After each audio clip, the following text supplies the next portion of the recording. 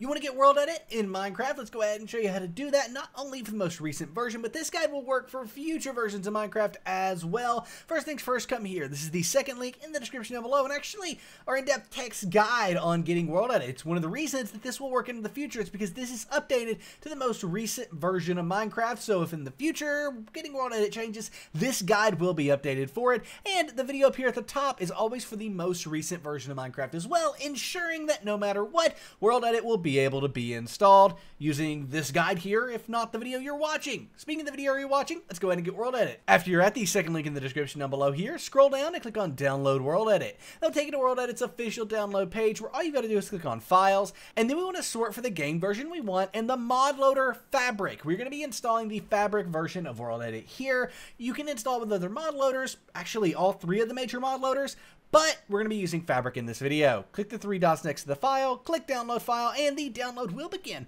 after a few seconds. While this is downloading, have notice from our company, SimpleGameHosting. Go to the first link in the description down below, the breakdown .xyz/SGH to start your very own 24-hour DDoS Protected Minecraft server for you and your friends. You can easily add mods, plugins, and mod packs to your server and truly customize your server any way that you want, including adding mods like World Edit to it. Plus, there's expert live chat support there to help you out along the way, so stop struggling to host a Minecraft server and start your Minecraft server the simple way at the first link in the description down below, the breakdown .xyz/SGH.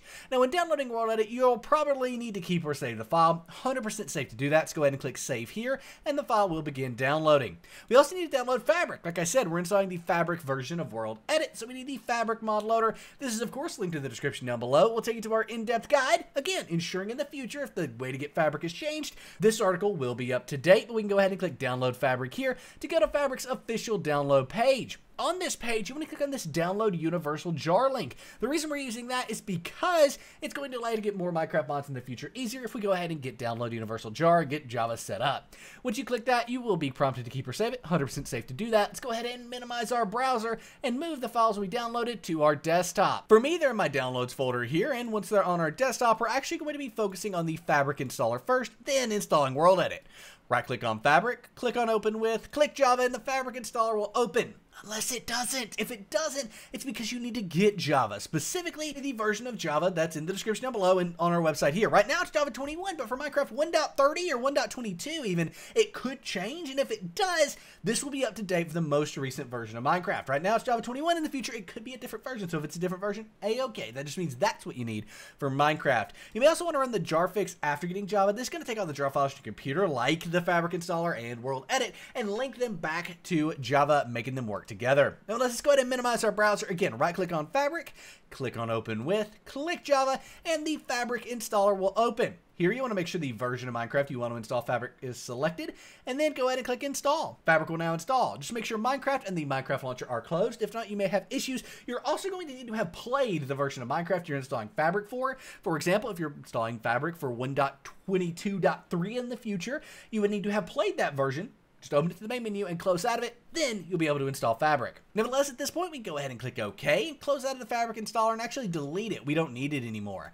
Now let's get World Edit. To do that, you want to open up the Minecraft launcher, and then in the Minecraft launcher, you should have a Fabric installation already. We can check that by going to Installations up here at the top and making sure Modded is checked. If Modded is not checked, Fabric won't be there, but if we check Modded, there it is, and it's for the correct version. If Fabric's not here or it's not for the correct version, go ahead and click New Installation. You can name this anything you want. I'm going to name it SimpleGameHosting.com because that is the easiest way to play Minecraft with your friends. Then go and click the Versions drop-down box. Here you want to select Release Fabric Loader for the Minecraft version that you're wanting to play Fabric for. In our case, 1.21.4, but for you, it might be 1.30 in the future. Go ahead and click the Resolutions drop-down box here. Select the resolution you want. I'm just doing that so you can see better. You don't have to, but I recommend it. And then make sure Launch After Install is not checked. You do not want Launch After Install checked. That's because if it is checked, it'll launch Minecraft and you won't install World Edit. So we want to make sure that's not checked. Click Install. You might get a prompt here to play Minecraft. Click Cancel. We don't want to do that. Now what we want to do is hover over the Fabric installation, either the one that was there by default or the one that we created, and then go ahead and click on the folder icon. Then in here you should have a mods folder.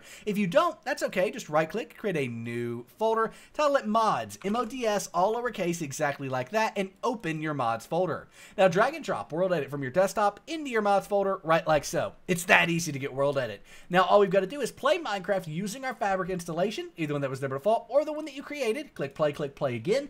And now Minecraft will open up, and most importantly, World Edit will be installed. So from the main menu, there's no indication, but if we go into single player here, what's cool, World Edit will just work with the blocks you have installed. So if you don't have any other mods installed, you can use this in a vanilla world, go back to vanilla, and it will still work. We can go ahead and do / wand, and that will give us a World Edit wand here.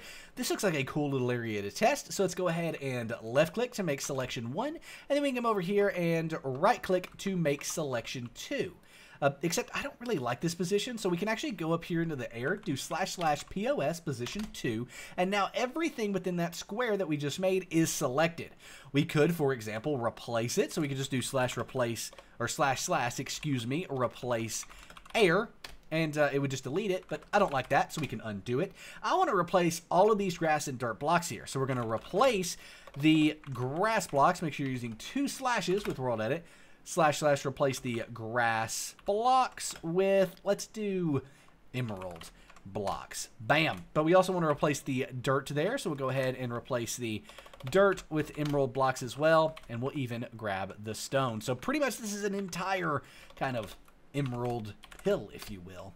And there we have it. There's so much you can do with World Edit. You can create brushes, all of that stuff to like literally paint your Minecraft world. It's insane what you can do, but this guide just shows you how to get World Edit, not necessarily how to use it. So if you want to guide on that, let us know in the comments, and we'll see you in the next video.